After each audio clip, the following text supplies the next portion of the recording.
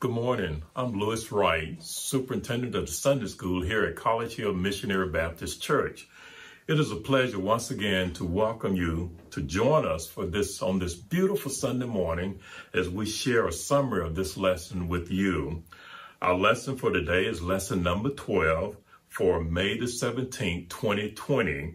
We will still be in our spring quarter, and our unit is unit number 3, Called to God's Work of Justice. The title of our lesson today is Just Rewards. Our devotional reading for this lesson is Psalms 86, verses 1 through 13. The background scripture is Jeremiah chapter 21. Our print for this lesson is coming from Jeremiah chapter 21, verses 8 through 14. The key verse says, "This is what the Lord says to you, House of David. Administer justice every morning. Rescue from the hand of the oppressor the one who has been robbed. Or my wrath will break out and burn like fire because of the evil you have done. Burn with no one to quench it." Jeremiah chapter 21, verse 12. And that was from the NIV version. We have today another powerful lesson from an Old Testament prophet, Jeremiah. Jeremiah was considered one of the major prophets. He delivers God's message to Judah for more than 40 years until the Babylonians took them into exile. During the recording of this lesson, Zedekiah was king of Judah, and he asked the prophet Jeremiah for God's advice as the city was about to be invaded by the Babylonians. As a matter of fact, the Babylonians were on their way to invade the city. The Lord sent Jeremiah with a message for the people of Jerusalem, which is provided in the 3 outlines in this lesson. The first outline is a choice to make, Jeremiah chapter 21, verses 8 through 10. The Lord told Jeremiah to tell the people, "Take your choice of life or death. Everyone who stays in Jerusalem will die from war, famine, or disease. But those who leave and surrender to the Babylonians will live. They will escape with their lives because I have decided to bring disaster and not good upon this city. The city will be handed over to the king of Babylon, and he will destroy it with fire."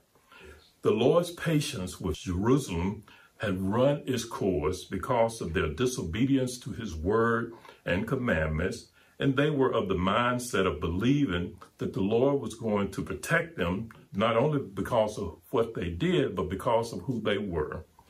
The Wright of our lesson tells us that sometimes in our lives, when we do not make right choices, God may permit us to be corrected by punishment because we are his children and he loves us. Always choose right over wrong. Your just reward is on the way. Our second outline is do good or else. Jeremiah chapter 21, verses 11 through 12. This message from God to the house of David was for them to show justice every day. They were to help those who have been robbed and rescue them from their oppressors. God wanted his people, if they failed, to do this. His anger will burn like an unquenchable fire because of all of their sins. As children of God, we are required to set a good example to the lost. We are to read and obey his holy word. His wrath will certainly come to the disobedient, and there will also be a just reward or judgment to the evil, just as there will be a reward for the righteous. Our final outline is no more chances. Jeremiah 21, verses 13 through 14. God wanted the children to know that he was against them. He let them know that they sat on top of the mountain looking over the valley, believing they were safe from attack. They thought that their city could not be harmed. They even boasted about, "No one can touch us here, and no one can break in." God let them know that he would punish the people for their sins and would light a fire in their forests that will burn up everything around them. This was all accomplished by the Babylonians who were at their gates. As Christians, we must be careful not to allow Satan into our hearts and minds to deceive us. He can trick us into thinking that our sins are okay because of who we are and what we have in this world. Remember, God gave it to us and he can take it away. The warning and message to us are the same today. God will not continue to strive with those who intentionally choose the path to destruction and not life. The saved must not take for granted his long suffering, but must seek to live in obedience to his word in view of the coming of Christ, when all will receive their either blessings or curses, just rewards. Amen, amen. I pray that this has been a blessing to you as much as it's been a blessing to me to share this lesson with you. As always, let us end our Sunday school with our closing prayer.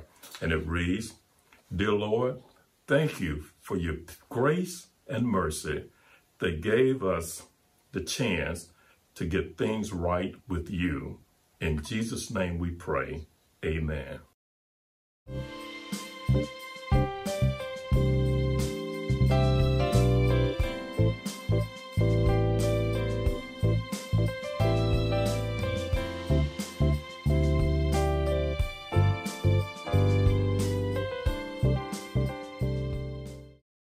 Good morning, my brothers and my sisters. This is the day that the Lord has made. We are commanded in Scripture to rejoice and be glad in it. Listen, it is good for us to be here. I am thankful to God that he has blessed us with another day. Oh yes, if we can wake up in the morning and just open our eyes and see the beauty of God's creation, my brothers and my sisters, what a blessing and what a miracle God has granted unto us. Allow me to preface this message by thanking our superintendent of Sunday school, Deacon Wright Sr., for another wonderful job with the overview of our Sunday school lesson. He has done another outstanding job, and so Brother Wright, we thank you so very much. I pray you have been blessed by the Sunday school lesson this morning. And now it is time to hear a word from the Lord. I pray you have your Bibles with you somewhere around that we can go into the Word of God right now. And listen, go with me now to the New Testament. Turn with me to the New Testament, to our Lord's Gospel as it is recorded by St. Mark. And I want to invite you to that 6th chapter. My message this morning will cover verses 45 through 51. But for our hearing this morning, I want to lift the 48th verse. For our hearing. That's St. Mark chapter 6 and verse number 48. It's a powerful passage of scripture.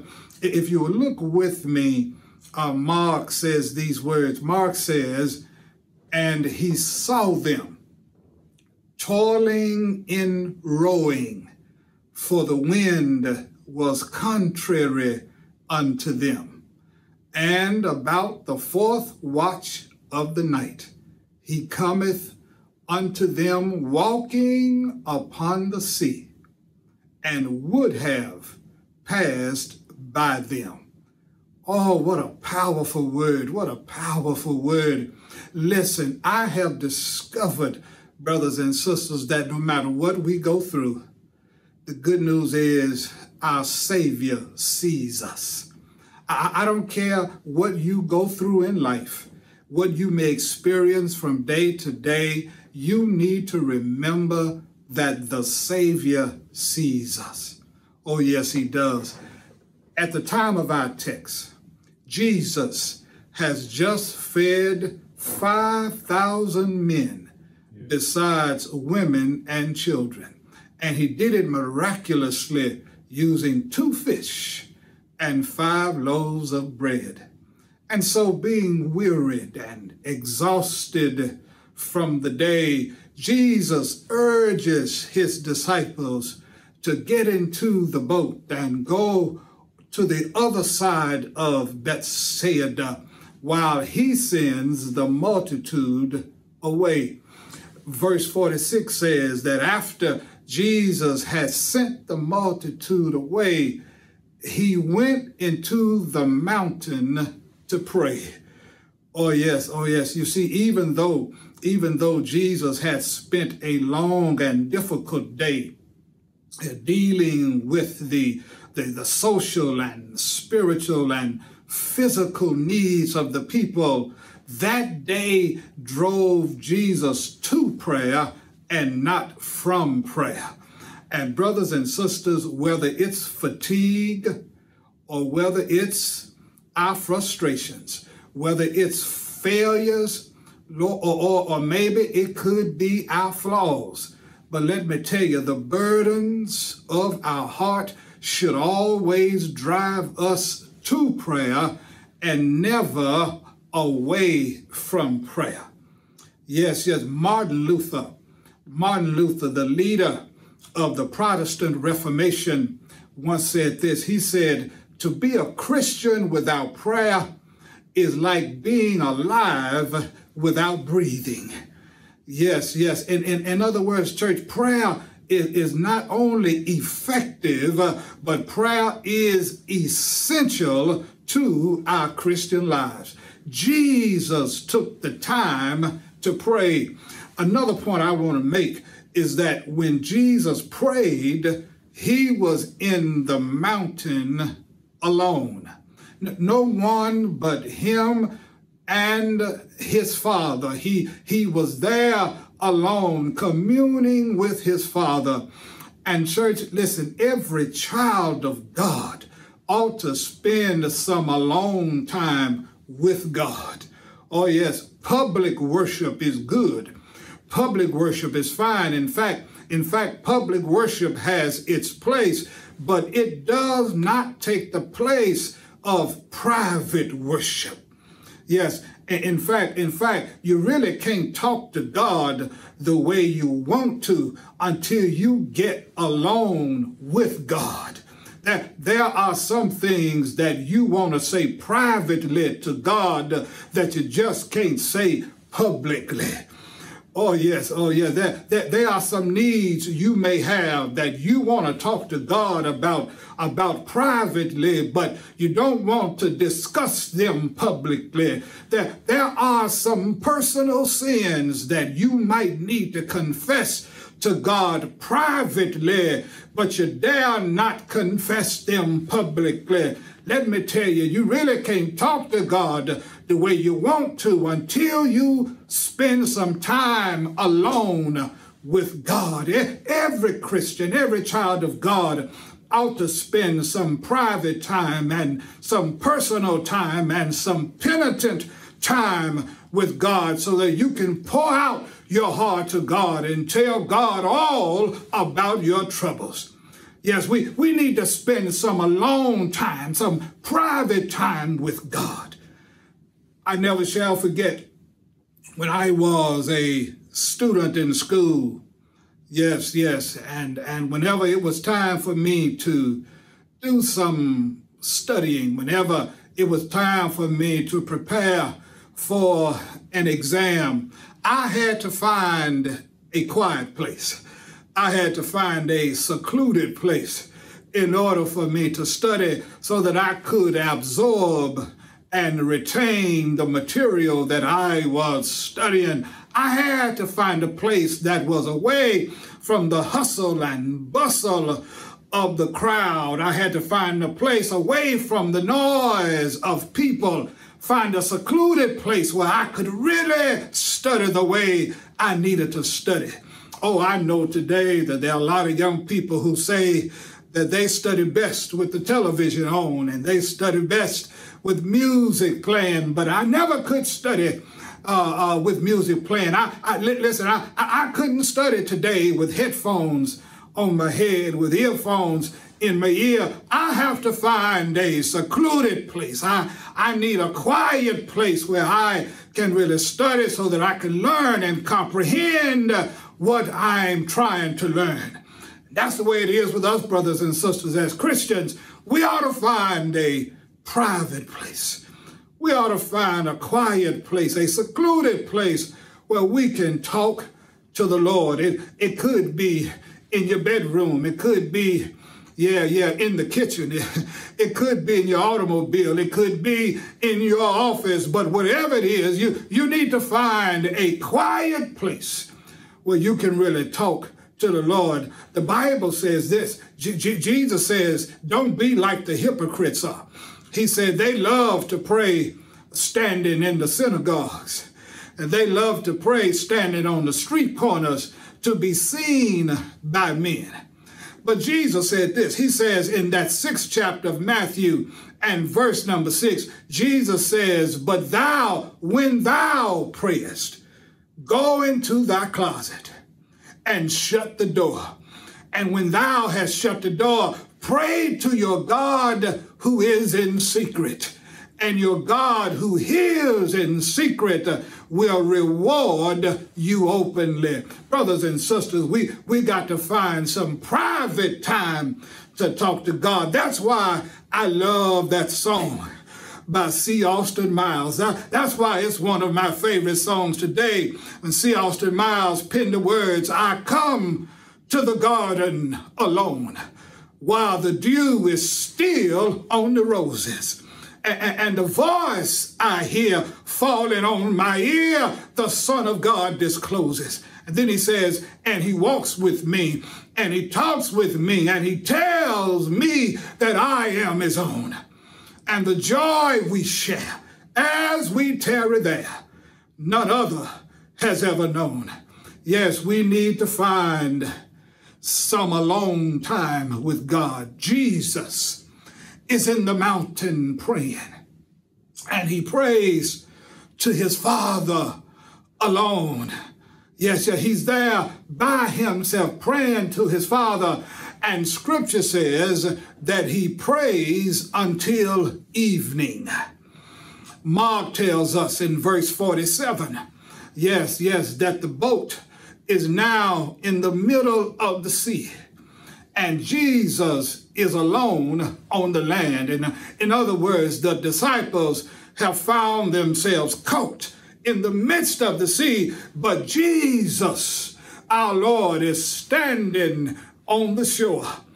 Oh, yes, and brothers and sisters, listen, that ought to give us some relief and some release, because if you find yourself, yes, in the midst of your own sea, the good news is we have a Savior who's standing on the shore. Yes, he is. And watch this. If Jesus is standing on the shore, that simply means that help is on the way. Oh, thank you, Lord. Thank you, Lord. There are three things. There are three things I see in this text. Watch this. The disciples are out on the sea. They are there. Yeah, in the midst of the sea. Jesus is on the land, on the shore. But as they are on the sea, the first thing I want to tell you is Jesus watches his disciples. Oh, yes. It's right there in our text, in our printed text in verse 48. The Bible says, and he saw them toiling in rowing. Jesus watched his disciples. He was watching them. He watched them as they struggled. As they were struggling, that were toiling, they were struggling. He watched them as they struggled. Allow me to phrase it this way. Church. If Jesus is standing on the shore of my life, I want you to know I'm satisfied as long as the Savior sees me. And I've come to tell you today, yes, that whatever you're going through today, you need to take heart and you need to be encouraged, because the Savior sees us. Oh, yes, he does. He sees our being battered.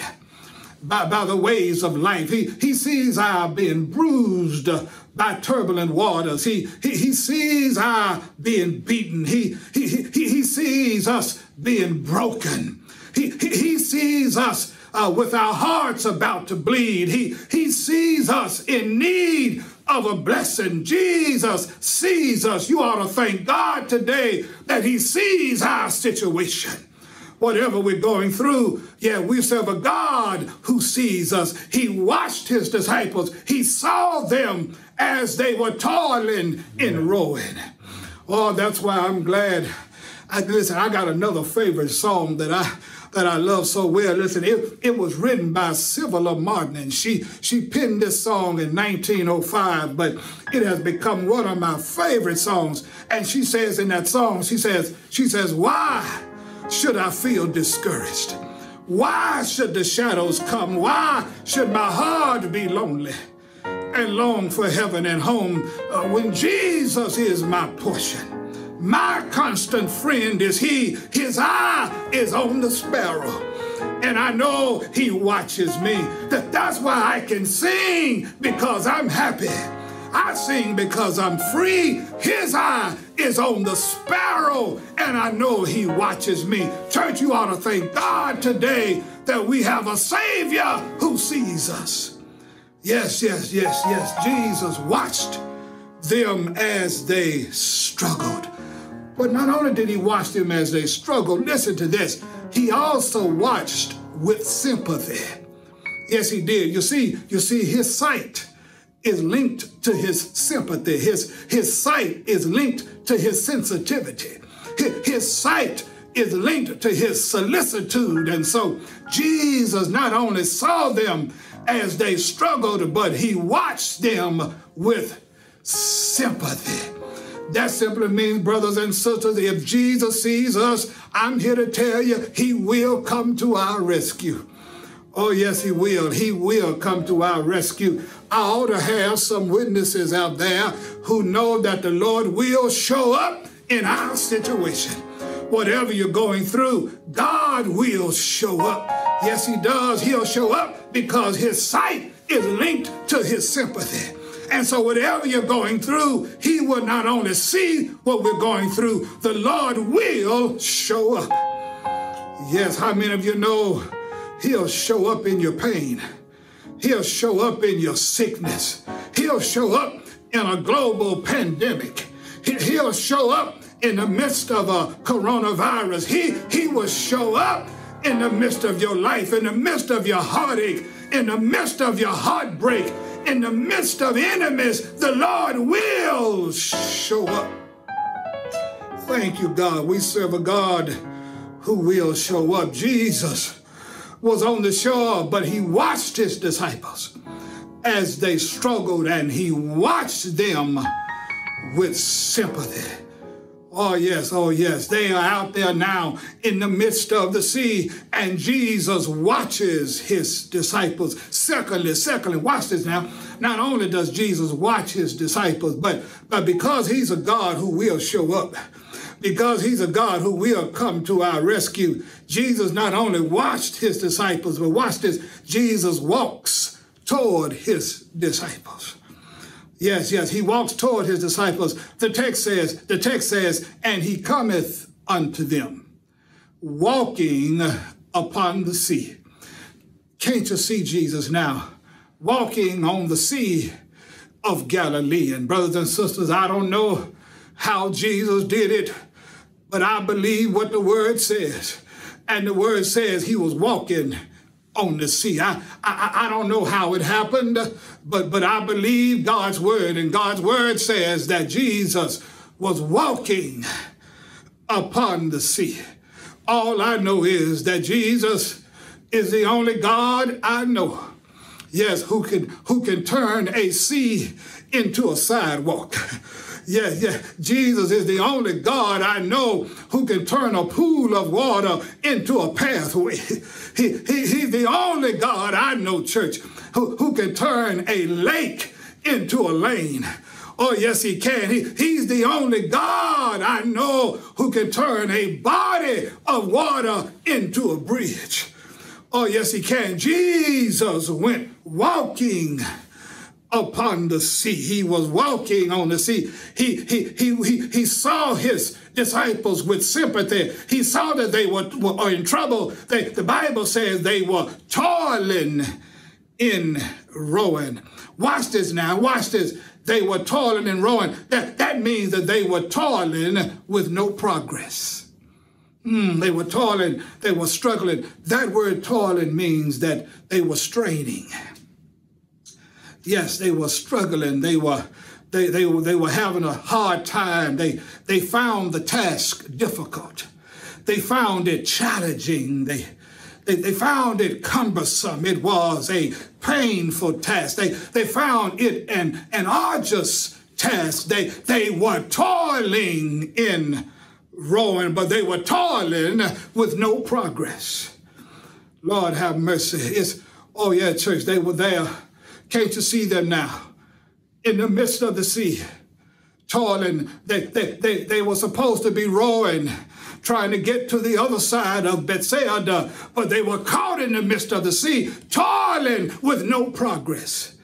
Oh, church, how many times have you been in a situation and it looked like to you that you were making no progress? How many times have you been involved in circumstances and you were trying all that you could, but it seemed like you were making no progress? How many times have people been searching for a job, searching day after day, week after week, month after month, and couldn't find anything? It just looks like they were making no progress. How many times have people been sick, going to doctor after doctor, taking prescription after prescription, and instead of getting better, they were getting worse? It just looked like to them they were making no progress. Some of you know or have heard of a parent having trouble with an unruly child, trouble with a disobedient child, trouble with a rebellious child, and no matter how you talk to the child, no matter how much you lecture this child, no matter how you discipline the child, it looks like the child is not getting any better. Looks like you're making no progress. Some people have known the pain of trying to break a bad habit. And they have tried and tried. They've even gone to the Lord in prayer, trying to break this bad habit. And it seems like they're at a standstill. And when they take one foot forward, it looks like the devil is there to take them 2 steps backward. In other words, they are toiling with no progress. This is what's happening to the disciples. They are out there in the water on the Sea of Galilee. They are toiling, but they are making no progress. Yeah, the scripture says they are toiling in rowing. Secondly, watch this. Not only were they toiling with no progress, but I need to tell you this. I need to tell you they were troubled by a contrary wind. The Bible says they were toiling and rowing, for the wind was contrary. And church, let me tell you, it's one thing to have trouble in your life, but it's quite another to have trouble and the wind is blowing. I'm here to tell you, nobody likes a storm. Nobody likes a storm, but we regret the storm even more if a strong wind is blowing. Oh, bless his name. And here are the disciples out on the Sea of Galilee. The wind is contrary. That word contrary means against. It means opposite in direction. In other words, if the disciples were traveling to the north, the wind was blowing to the south. If the disciples were traveling to the east, it means that the wind was blowing to the west. It was a contrary wind. It was blowing in the opposite direction. It's one thing to have the wind at your back, but it's quite another to be on the waters of life and wind is blowing directly on you. And it made it difficult for them to row. In fact, they were toiling in their rowing because of a contrary wind. I've come to tell you today, brothers and sisters, listen, that all of us will face some contrary winds. Oh yes, I'm here to tell you, in your life and in my life, we're going to face some contrary winds. Some contrary winds are going to blow. Watch this. Temptation can be a contrary wind. So some decisions you make can be a contrary wind. Oh yes, sickness can be a contrary wind. A coronavirus can be a contrary wind. There are going to be some contrary winds in our lives. Yeah. Oh, these disciples were troubled by a contrary wind. Watch this, they were toiling with no progress. They were troubled by a contrary wind. And I need to share something else with you. And here's a wonderful part of the text. Jesus also knows that he has perfect timing. He walks toward his disciples because he knows that he has perfect timing.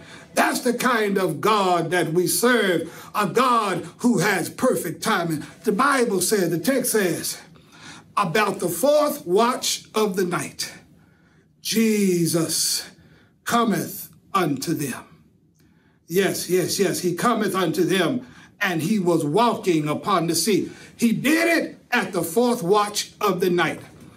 You Bible readers remember that in Jewish time, the night was divided into 4 watches. The first watch was from 6 p.m. to 9 p.m. The second watch was from 9 p.m. to midnight. The third watch was from midnight to 3 a.m. And the fourth watch was from 3 a.m. to 6 a.m. The Bible says about the fourth watch of the night, Jesus walks toward his disciples. And he walks to them because he knows he's got perfect timing. Yes. So I hear some of you now, and I know what you're saying. You're saying, Brother Pastor, how can you say Jesus has perfect timing when he waited to come until the fourth watch? Why did he wait until the fourth watch to show up? How can you say the Lord has perfect timing? He could have come in the first watch. He could have come in the second or third watch, but he waited until the fourth watch, somewhere between 3 a.m. and 6 a.m. to show up. Well, let me answer your question, brothers and sisters. Jesus waited until the fourth watch. Jesus has perfect timing because he knows whenever he shows up, he's always on time. Oh, thank you, Lord. Thank you, Lord. Jesus knows that whenever he gets there, it's still the right time. I ought to have some witnesses out there who know that whenever God shows up, he's always on time. Yes. How many of you have been struggling with some things and you needed God to come when you thought you needed him, but he came in his own good time. But when he showed up, it was the right time because God has a way of coming just in the nick of time. And I want to tell you, Jesus specializes. Church, he specializes in coming into our lives just in the nick of time. Let me tell you what I'm talking about. It looked like to me, now this is just me talking, it just looks like to me that God should have shown up before the 3 Hebrew boys were put into the fiery furnace. It just looked like to me that these 3 boys who had served God faithfully, God should have come before they were thrown in the fire. But God waited until they got in the fire to show up. And the king said, I thought we threw in 3, but behold, I see 4, and the form of the 4th is like the Son of God. Oh, it just looked like to me. It looked like to me God should have come to Daniel. Before Daniel got in the lion's den, Daniel prayed 3 times a day. It just looked like to me that a man who was so devout in prayer, God should have shown up before they threw him in the lion's den. Yeah. But God waited until they got in the lion's den to show up. He waited until Daniel was in the lion's den. And when Daniel got in the lion's den, God changed the nature of the lions and made them lay down and act like lambs. Oh, y'all don't hear me. I stopped by to take it today, church. We serve a God who comes at the right time because he's got perfect timing. Thank you, Lord. Thank you. He came to them walking in the fourth watch of the night, somewhere between 3 a.m. and 6 a.m. Jesus comes to them and he watches them. He walks toward them now. Yeah, and as he walks, Jesus is watching. As he walks, Jesus is watching his disciples toiling and rowing. And in fact, the Bible says that when he got close to them, they didn't even recognize who he was. Yeah, they thought he was a spirit. They thought he was some spirit, some ghost, and they cried out in fear. Lord have mercy. And that brings me to my last point. Jesus not only watched his disciples, he not only walks toward his disciples, but I want to close by telling you this: Jesus witnesses to his disciples. Yes, he does. Yes, he does. Because in verse 50, Jesus recognizing their fear, recognizing the fact that they are troubled, he says, be of good cheer. It is I, be not afraid. Oh, yes, oh, yes, oh, yeah. He spoke to them. Jesus knew that if they heard his voice, everything would be all right. And church, I want you to know sometimes we just need to hear God's voice. When we hear his voice talk to us, it calms our fears. It dries our tears when we hear God talking to us, when we hear him speaking to us. Oh, it just makes us feel a whole lot better. Jesus witnesses to his disciples. He says, be of good cheer. In other words, cheer up. He says, I'm here now. Cheer up. I'm here now. You don't need to be afraid. I'm right here with you. Church, I came to take it today. Sometimes we need to just hear his voice. Yeah, that's why the seasoned warriors used to sing that song. I heard the voice of Jesus say, come unto me and rest. Lay down, thou weary one. Lay down thy head upon my breast. Yes, yes, yes. And this is what they did. They said, I came to Jesus. As I was weary, worn and sad, but I found in him a resting place. He has made me glad. Jesus said, be of good cheer. It is I. Don't be afraid. Let me tell you why Jesus spoke. And I believe he spoke for a few reasons. First of all, he wanted to assure them of his protection. That he wanted them to know that they didn't need to fear. Because when you have God with you, you have around-the-clock protection. Secondly, he wanted to accompany them with his presence. Yes, yes, the Bible says that he got into the boat with them. Oh, yes, he did. He got in the boat with them. He wanted to accompany them with his presence. Oh, but that's not the main reason. The main reason why he witnessed to them, he wanted to amaze them with his power. Oh, yes, he did. Verse 51 says that when Jesus got into the boat, the wind ceased. I've come to tell somebody today that God still has power. Whatever you're going through, we serve a God today who still has power. And he can make the wind stop blowing in your life. I know we're going through this pandemic right now, but guess what? God can make the wind stop blowing. I know we have this coronavirus, but God can make the wind stop blowing. Whatever you're going through today, he can make the wind stop blowing. Why? Because he still has power. Let me tell you what kind of power he has. He has redeeming power. He can still save. He can still save your soul. He has redeeming power. But more than that, God has restoring power. He can bring you back to where you used to be. Yeah. Aren't you glad today, church, that God has restoring power?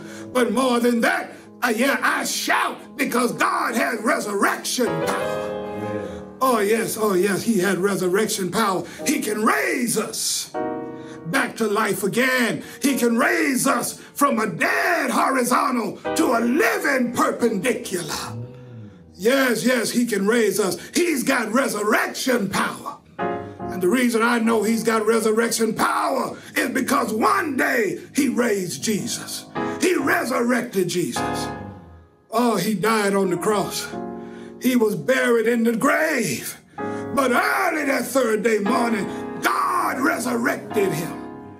I came to tell you, he's got resurrection power. He'll raise us today from whatever deadly state we might be in.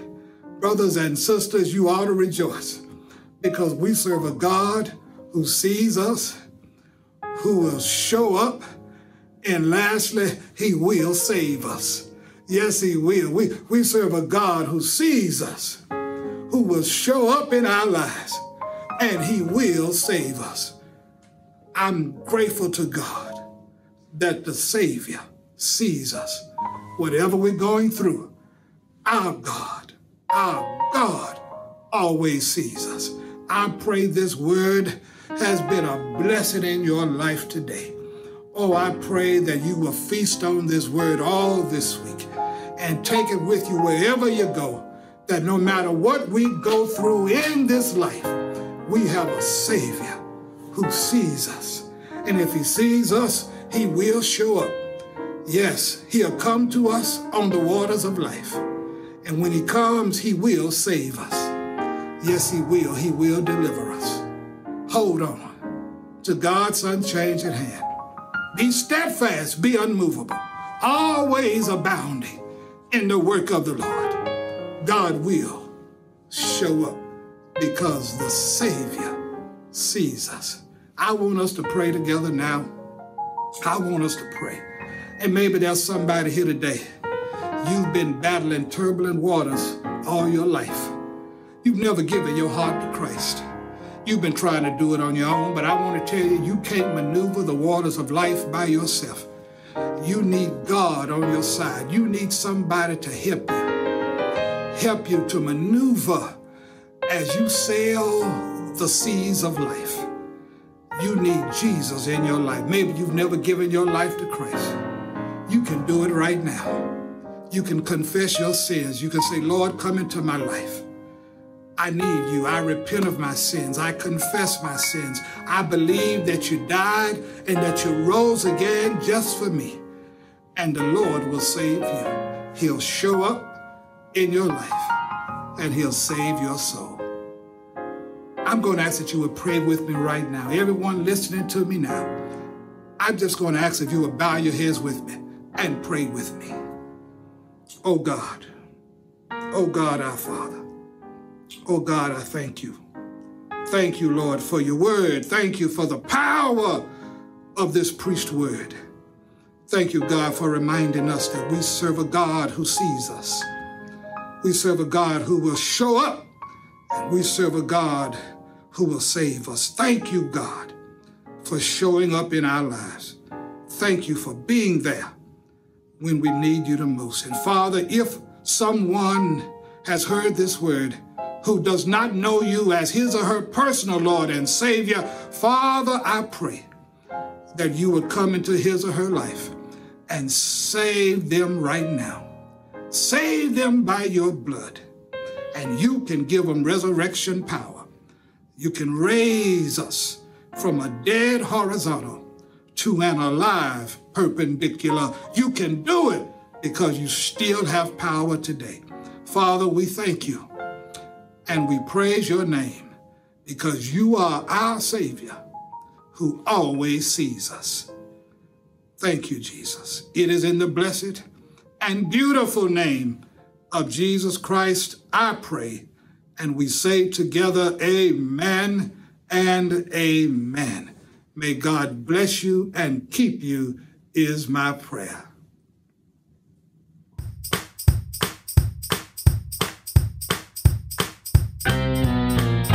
When praises go up, blessings will come down. The youth ministry will sponsor a praise parade trunk shower for College Hills High School graduates on Saturday, May 30th at 12 noon outside the church. We are asking each ministry to join the fun as we celebrate our graduates in this unique way. Each ministry is asked to be represented in the praise parade with decorated cars, trucks, and gifts for each graduate. Individual members and families are encouraged to participate. Our graduates are Malayla Walden and Jerry Buddy Mitchell III. Parade details to come. Look forward to seeing you on Saturday, May 30th at 12 noon. Ooh, look at that, man. Look at that. Ooh, man. Ooh, man, look at that.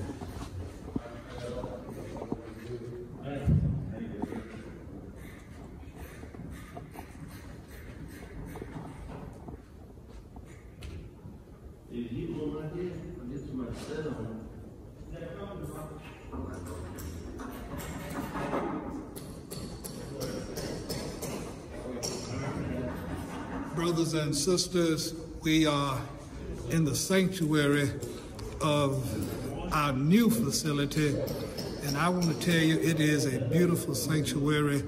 I know many of you are wondering, when are we going to come back into the church building? And I truly cannot answer that question right now. We want to be safe to the very best of our ability, but I want you to know that whenever we come back, we're ready to worship. As you can see, the furniture is here. It is being installed now, and is just about completely installed. And so we're grateful to God for what he has done in the lives of his people. God is still in the miracle working business. Yes, he is. And he's blessing us in a tremendous way. I need you to be prayerful, stay faithful. Above all, remain safe as you can be, so that we can all come here together and worship our God together as one church family in spirit and in truth.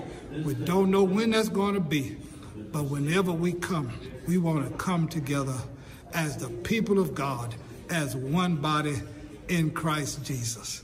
God bless you and God keep you.